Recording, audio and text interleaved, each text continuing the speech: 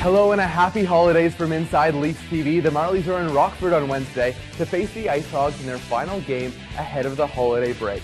Toronto's had a tough time on the road, having dropped their third straight on Sunday, but the final scores not telling the full story. On Friday, Toronto greatly outshot their opponents. On Saturday, it was a one-goal game until an empty netter in the final moments. And on Sunday, well, Sunday was within a quarter inch of being tied. Want to see for yourself? Here's the final moments.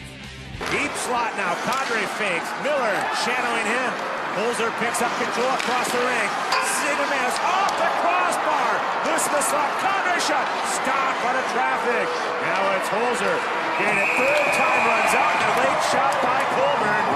Eddie Lack picks up the win. His second of the week. Heading into their final game ahead of the holiday break, the Marlies still hold a 5-point lead on the North Division.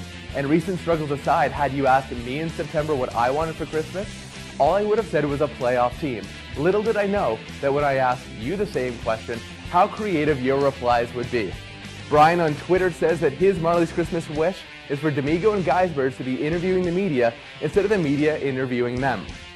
Eric wonders, when are Marlies fans going to be treated to Todd Ford, JFRC and JSO band highlight packages, and then hashtag that Retro Marlies.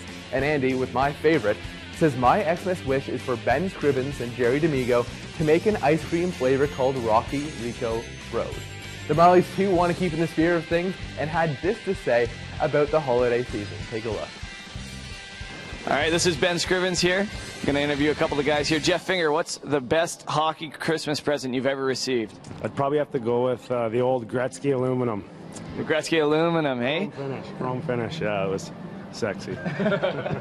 And Greg Scott, if you could have a hockey gift this year, what would it be? I think I'd have to go with a brand new pair of roller skates for, roller hockey in the summer. Is that's big out west? Huge. One of the biggest. And Simon Geisberg, if you could give a hockey gift this Christmas to anybody, who would it be and what would it be? I'd probably give Greg Scott his roller skates. Good teammate right there. You know, he's my roommate. I got to treat him well. If asked, Dallas Eakins would have likely requested the league's top penalty kill. A gift evidently come early to the Marlies head coach, as Toronto's 87.7% efficiency when down a man is good for #1 in the AHL. Toronto's shorthanded unit will likely be put to the test on Wednesday when they face the IceHogs, as Rockford's power play has scored 3 times in their last game and 4 goals in the last 2. Brandon Peary, a second-round pick in 2009 and former teammate of the Marlies' Jerry D'Amigo, had his hand in all 4 power play goals and presently leads the team with 31 points. As it is the holiday season, it is likely the only time 20 grown men can come together and lip-sync a Mariah Carey song. My gift to you is a short clip from probably one of the best ever holiday Christmas videos.